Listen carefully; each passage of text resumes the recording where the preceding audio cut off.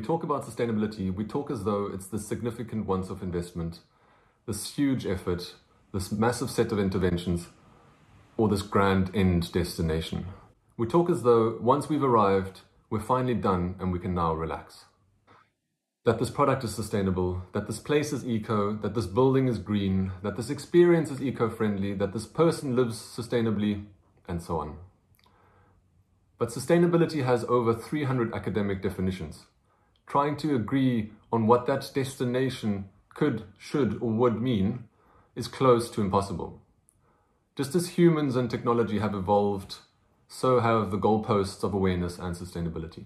The work I do as a sustainability and green building consultant, I approach sustainability as a journey, one with a starting point and with milestones, but no final grandiose goal or endpoint. It isn't a new or revolutionary idea, but it is greatly overlooked when it comes to sustainability in business, buildings, or products. Perhaps that's because we've become accustomed to quick wins, instant messaging, social media, and instant gratification. Or perhaps because we struggle when challenges become too complex.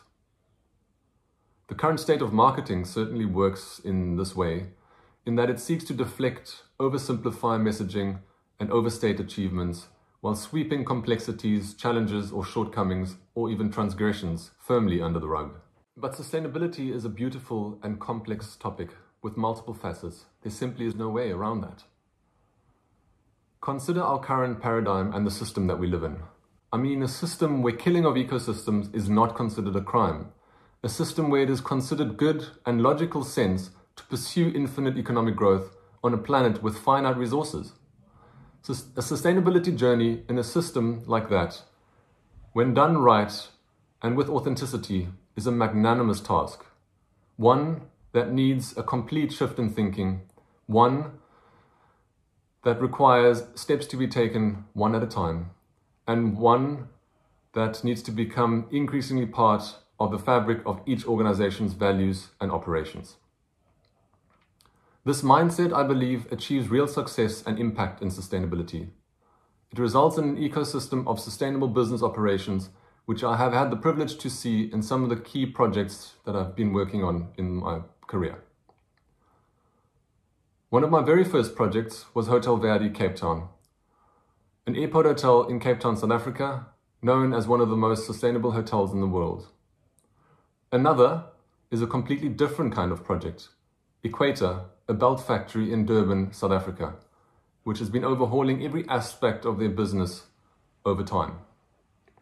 These two projects and their vast differences are proof that the notion of a sustainability journey can be embraced by every kind of organization. Sure, there are challenges, but the victories and positive effects far outweigh these challenges. For Hotel Verde, the mandate was clear: deliver Africa's greenest hotel while proving that luxury and sustainability are not mutually exclusive. Sustainability would be interwoven into every aspect of the planning, design, construction, and now the operations. The resulting sustainability credentials of this project are holistic and far-reaching, unfortunately far too long for today's talk. It has to be noted, though, that distinct and measurable achievements were made. Some of these include that the hotel is running 60% more efficient than a comparable hotel in Cape Town as a result of the passive design interventions, behavior change, efficient technologies, and renewable energy systems. The hotel also uses water-efficient equipment and fittings and doesn't require any drinking water for flushing toilets.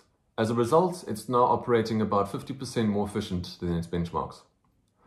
By reclassifying waste, introducing minimization strategies and alternative procurement practices, plus the effective waste management procedures in place, results in waste diversions from landfill of above 90%, all while having much less waste to begin with. The hotel also offers a carbon neutral guest experience by offsetting the remaining impact through a credible and verified carbon offsetting scheme. One would think that the entire green budget would be excessive. However, it only represented about 10.8% of the total development budget. The utility savings, the PR exposure, the guest and staff satisfaction, the increased demand and return guest portfolio coupled with the increased productivity of staff, have made the return on investment, while not entirely quantifiable, certainly worth the while. For example, the free measurable press exposure has exceeded the green budget in year one alone. Equator, the belt factory, on the other hand, was already on its own path for just short of 20 years. They clearly deeply cared and treated its employees well, but they might have been lacking cognizance of environmental sustainability, until the owner decided to turn things around. He was going through some personal transformation, but perhaps even more so, his young children started asking about the sustainability and the company's impact. He wanted to own and run a business that they could be proud of. And so my company, Equator Consulting, was tasked with creating a detailed sustainability journey and strategy, and then to facilitate working towards a green building certification as the first step. Now, the factory is the first manufacturer in the South African fashion supply chain to achieve a Green Star South Africa certification from the local Green Building Council. It's been a really exciting project to work on because this client has fully embraced the journey concept of sustainability. Now they are moving into the next phase, focusing more deeply on raw materials, packaging and distribution, while transparently communicating the achievement and struggles along the way. The most important takeaway here is that the journey doesn't have to start from the beginning. It has to start when there's a sincere desire and drive to implement meaningful change. And when I say there is no final destination to sustainability, it doesn't mean there shouldn't be guiding principles, milestones, or goals. Even if those goals seem far off and somewhat insurmountable, breaking them up into manageable tasks and embedding ever-increasing steps of change is proving to be the most effective strategy for quick wins and also cumulative, meaningful, long-term impact. For example, at Equator, they are using circular economy and carbon neutrality as their guiding principles. Both goals are still years away, but they already inform decisions and interventions today. So how do leaders practically adopt sustainability practices along their journey? We recommend a 9-step approach. 1. Adjust your thinking to always consider sustainability in all decisions made. 2. Work with experts that know what they're talking about and have experience in this matter. 3. Engage with existing frameworks such as the United Nations Sustainable Development Goals, green building frameworks, and other proven frameworks. 4. Create a sustainability journey, framework, and set of goals that are specific to your business. 5. Communicate sustainability internally to all stakeholders. 6. Audit, evaluate, track, and report so that you're always on top of what is happening within your business and you can track progress. 7. Deeply engage with your employees, upskill them through workshops, training, and committees. 8. Transparently communicate sustainability externally to the media, clients, and other external stakeholders. And finally, 9. Repeat while you optimize and innovate at every iteration. Along the way, the rewards and benefits are real and tangible. From improved risk management to operational savings, a competitive advantage, better returns, and employee satisfaction, the list is endless really.